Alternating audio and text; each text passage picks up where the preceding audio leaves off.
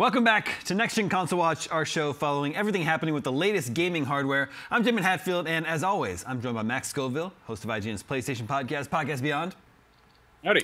And Ryan McCaffrey, host of IGN's Xbox podcast, Podcast Unlocked. Greetings, Damon. Hello there. And we find ourselves on the eve of summer gaming event season. In the wake of E3, RIP, all sorts of events have popped up. They happen all summer long.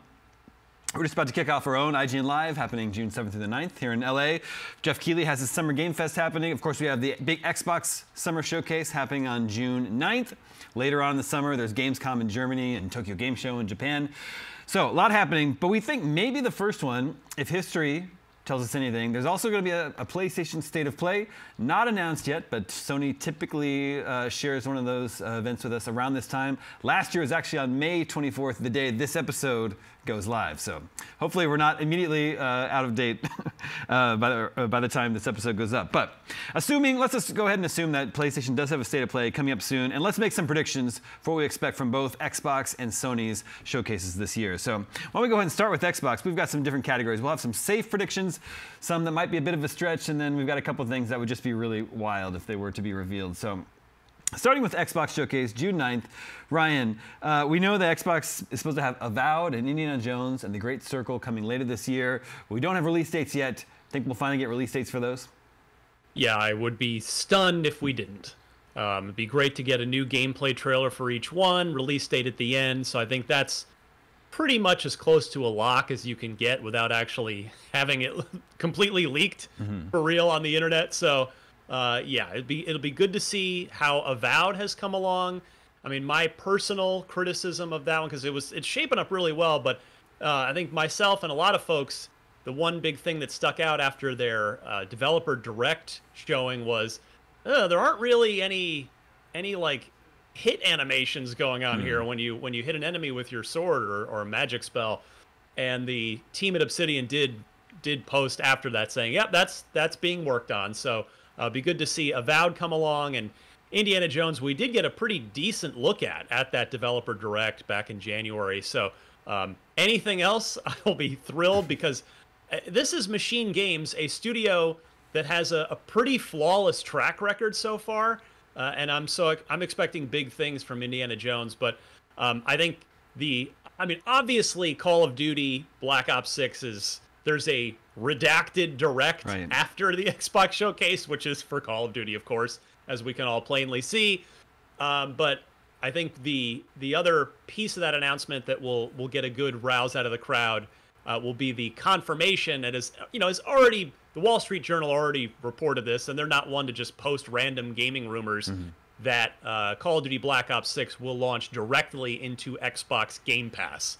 So that will be a big deal as well.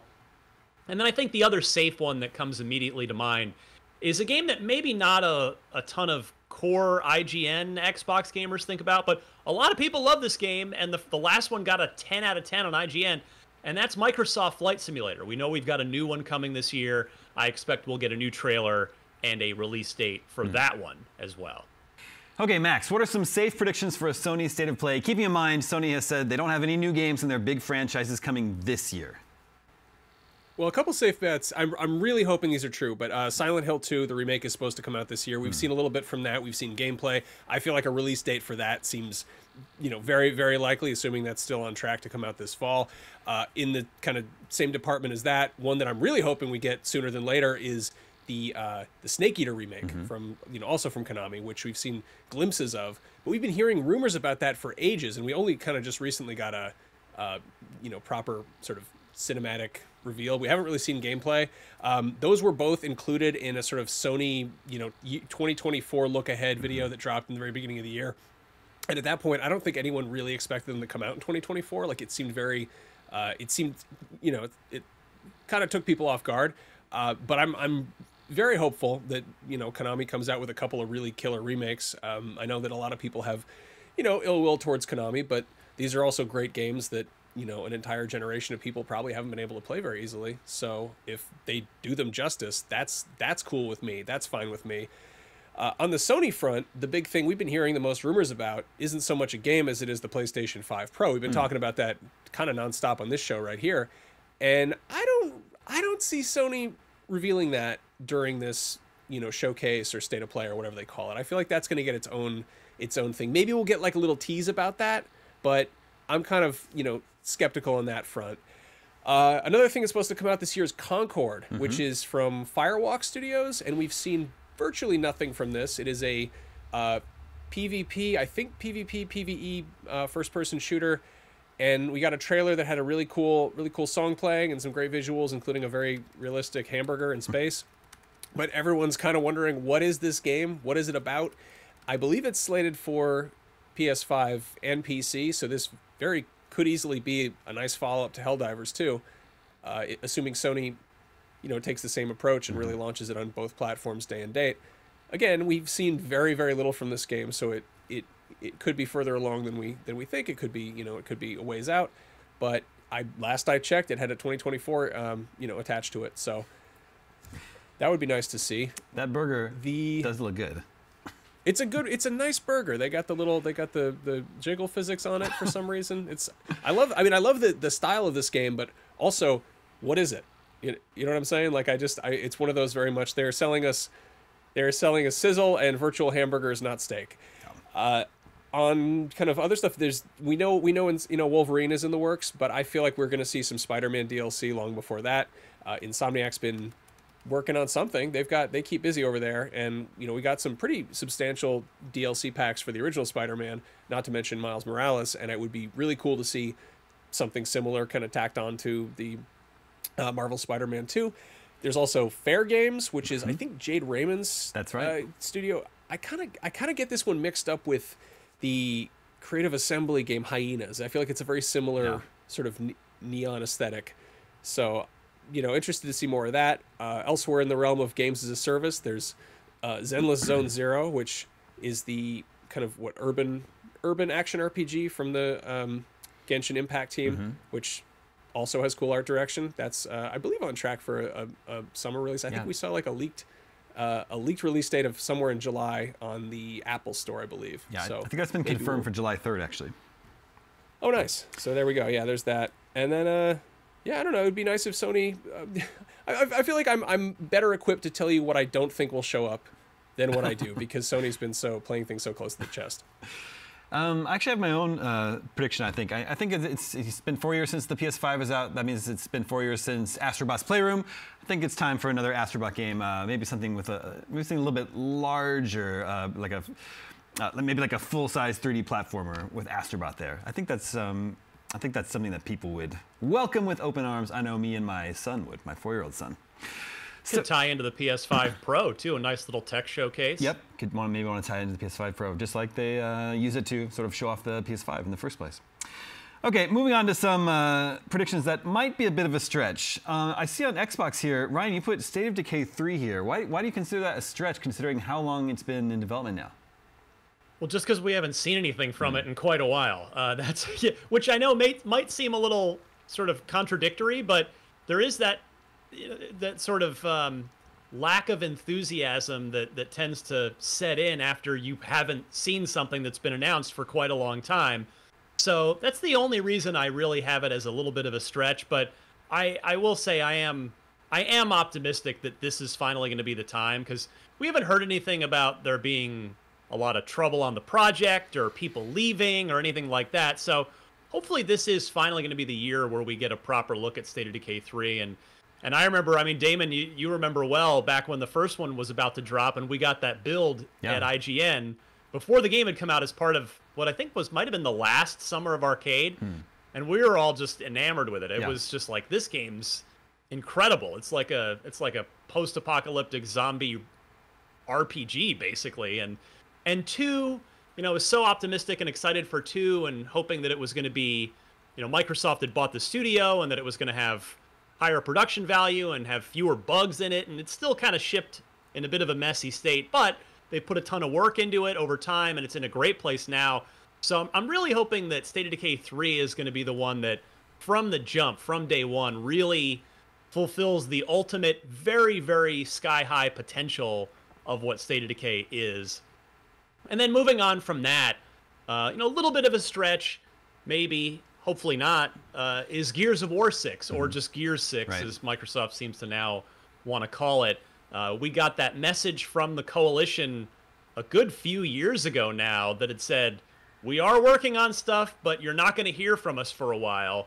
So it's just a question of, is it going to be this year that we do finally hear the inevitable Gears 6 announcement, or is it not going to be till next year?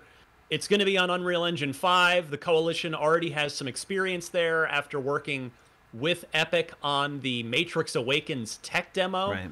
that looked awesome. You could run around in that and just see the amazing technical features in action. So I'm hoping this is going to be the year for Gears 6, but I also wouldn't be surprised if this isn't quite it. Next year, I think if it doesn't show up this year, the next year Gears 6 would move into my safe prediction category, since it's got to be coming up semi soon. Blade, probably too early on that, so I'm calling that a stretch. Contraband is in that same category with State of Decay 3, where it got announced and then we've literally seen absolutely nothing. It got announced with a cinematic trailer. You know, we don't even know what it looks like. So is now the time that we find out what that game truly is? I hope so. Still in stretch territory. And then I hate to do this to you, Damon, because I know you're super excited for this one. I know what you're going to do. Perfect Dark. You know, we had that wonderful investigative report by our award-winning investigative reporter, Rebecca Valentine, last year, who, this short version is, it had been a pretty bumpy ride for a bit, but it sounds like in partnership with Crystal Dynamics, the game is really on track now. So my hope is that maybe this is the year they kind of re-unveil it. But it also, I think there's an equal, if not better, chance that it's not quite ready to be shown again just yet. Everwild also falls into that stretch category. That one's kind of fallen off the face of the earth. I would be a little surprised if we do see it next month, but I hope we do, because I want to see what else Rare has been cooking up after Sea of Thieves. And then Fable. We did get that sort of quote-unquote gameplay teaser, which did technically show in-engine stuff happening last year, and it was a great, really great tone piece, showed us more of what this Fable is and what sort of the unique take is that Playground is taking on this. But I think this to me feels like a stretch, because I think it's probably going to be another year before we see Fable, and then when we do, if indeed it's in 2025, we'll see a lot more of it at that point. All right, so some stretches for Sony and PlayStation State of Play. Max, Wolverine, announced 3 years ago now. We know that's happening, but there was that big leak from Insomniac last year. So we've seen the game, we know what it looks like, what to expect. I don't know, is it time to show more of that game, or was the leak a setback? What do you think? It's hard to say. I've sort of tried not to look at the leak stuff myself, just because that was such a bummer for anybody trying to work on that game. I will say that it is a really good time to show off anything related to Wolverine. We got X-Men 97 just wrapped up. People are extremely hyped for X-Men, myself included. And then this summer we've got Deadpool and Wolverine, which I have the latest poster open on my browser in front of me, and I realize this is something that I've wanted since I was like 7 years old. It's just bright yellow and blue Wolverine fighting Deadpool in red. It just looks awesome. Yeah, I feel like Insomniac carting out a trailer for Wolverine that isn't just the CG sitting in a bar trailer. It was, I'm looking back at how they handled the Spider-Man reveal, and it was definitely a long road between that's announcement and actually getting a proper gameplay thing. I remember us being kind of like, was this just smoke and mirrors? Was this the work of Mysterio once again? In this case, there's so much information about Wolverine has leaked that it would be kind of cool if they, I guess, put some out there officially, just so that there's some stuff we can talk about without it being, I don't know, illegitimate, what have you. Elsewhere, Guerrilla's got something going on. We're going to continue to see Horizon stuff. We just got word that they are doing a Lego Horizon game, which wasn't on my bingo card for sure. Something we heard about was a Horizon multiplayer game, which, again, haven't seen anything of that. But between the fact that we've gotten, a couple, massive Horizon games, we've got the VR game, now we're getting a Lego game. I'm wondering if this is starting to become sort of Sony's flagship, IP, and it helps that it's, it's T-rated, so it's got some mature appeal, but it's also a little bit, more suitable for all ages, unlike some of their more gritty, sad dad games. And yeah, were they to come out with a multiplayer component for this, I think that would really help sort of flesh out this universe a bit. And it probably helps that Herman Hulst is now running PlayStation, right, and this is from his studio. Elsewhere in the Sony family, there's whatever Sucker Punch is doing. Ghost of Tsushima just shipped on PC. It was I don't think we have sales numbers yet, but it had the most concurrent players in its launch weekend of any single player Sony game to date, beating out God of War, which bodes really well for more Sony PC releases. I don't think we're going to see Ghost of Tsushima for a while. I feel like that is still a ways off, as much as I would like to be wrong about that. And then of course, Naughty Dog, which the last we heard from Naughty Dog was that they're not making a multiplayer game. So that's... Yeah, I mean, it's been 4 years since Last of Us Part 2.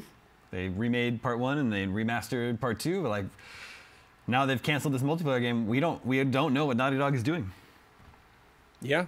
Neil Druckmann kind of casually dropped at the very tail end of the making of Part 2, the Grounded documentary they put out, pretty much saying, yeah, we're open to the idea. Yeah, we've got some ideas we've been kicking around. And you would think that when you're in the process of making two massive games, there are ideas bouncing around in your head that you have to save for later.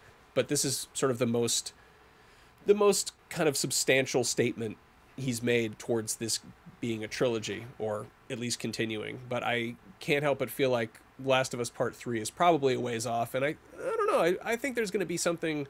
I think there's going to be a new IP. I don't think we're going to see it necessarily in the coming weeks, but I would love to be wrong yet again. But yeah, Naughty Dog, Last of Us is huge, but I can't help but feel like they want to branch out a little bit more too. All right. In terms of some little more out there predictions, Ryan, there have been lots of rumors about an Xbox handheld, not confirmed, of course. It would be pretty wild if they're Phil holds it up. Here it is, the Xbox handheld. Yeah, this is my crazy prediction. Not because I don't think it's plausible or possible, but just because, and it will happen. I'm very confident that it will. But it just, whenever it happens, that's crazy that Xbox is going to make their own handheld. I've enjoyed my Steam Deck, but I will move on and pick up an Xbox handheld in a second if it seamlessly integrates my Game Pass library, my owned games library, achievements, save game, cloud save, all that stuff. That will be just a phenomenal new way to play Xbox games and to broaden the actual range, the playing range outside of the living room. Yeah. I mean, yeah, you can already play through the cloud with on mobile, but yeah, this it'll just be awesome. I don't know if next month, if June 9th is going to be the day that they show off that handheld, but I'm confident that day is coming, and just whatever day it is, it's going to be crazy. Agreed. Max, anything a little more out there for PlayStation State of Play? I know personally, if they happen to sort of reintroduce the KOTOR remake, which was at a State of Play in 2021, and then there've been lots of conflicting reports about troubled development, being put on hold indefinitely, switching developers, but it's at Saber Interactive now, and the head of Saber recently said that everything's going fine, nothing to see here. What do you think? That's not the most promising thing you could hear. Again, that got bumped around a bunch. Even before all of the stuff with Embracer we were hearing about that got kicked between developers. I'm skeptical that we're going to see this ever. I don't know. I am too. Yeah. Can I steal Ryan's answer? Yeah. Can I say I want to see a Sony handheld? I would love to see that too, yeah. Yeah, it'd be nice. Something occurred to me. Is Microsoft the only console manufacturer that hasn't made a handheld? Which is pretty wild. I mean, yeah. Even Sega and NEC for the TurboGrafx back in the day had handhelds. Neo Geo. Yeah, Neo Geo Pocket. Yeah. Yeah, there were some rumors kicking around that Sony had a PS4 Pocket something or other in the works, but that could just be some kid writing fan fiction on NeoGAF, what have you. I would love for it to be a thing. KOTOR remake would be cool too. I would love for Sony just to knock me out of my chair. I'd love to be blown away and surprised and extremely hyped again. It's just been kind of weird doing a weekly show about what's new and exciting in the world of PlayStation when they've been fairly tight-lipped about everything that's coming out, and this year has been pretty quiet. So that would be cool if that changed. Yeah. Yeah, it's about time to get some announcements coming from Sony. There you have it. Just a few predictions from us for both the Xbox Showcase, PlayStation State of Play, which we're still waiting on official word for, but we do expect to be imminent. Of course, as a reminder, the Xbox Showcase is happening on Sunday, June 9th. You can watch that live in person with Ryan and the Unlock crew at IGN Live, after which Ryan will be joined on stage by Phil Spencer. So it'll be a pretty cool experience. You can get your own tickets at ign.com/live. We'll see you there. Come on out and be a part of it. Yep. We have the results from the poll from last episode. We were talking about Square Enix. They're having some money issues recently, but on a lighter note, we just want to know what's your favorite Square Enix franchise, and by a landslide, it is Final Fantasy. Over 61% of the vote, beating everything else out by the mile. Kingdom Hearts, Chrono Trigger, Dragon Quest, the Mana series, even Ogre Battle. Fewer than 2% of voters picked that one. So Final Fantasy, even though the recent ones that are PS5 exclusives were a little bit underwhelming in terms of the sales that Square Enix was expecting, it's still by far the most popular franchise that Square Enix has. New poll: which of our summer predictions that we've just shared with you are you most excited about? Do you most hope come true? Make sure to vote at IGN.com. The day this episode goes live, we'll share the results with you next episode. That's going to do it for this edition of Next Gen Console Watch. Thank you to both Max and Ryan. Thank you to Jobert and Ryan and everyone working behind the scenes here in our LA studio to make this episode possible. My name is Damon. We'll be back next week with all the latest gaming hardware news. We'll see you then.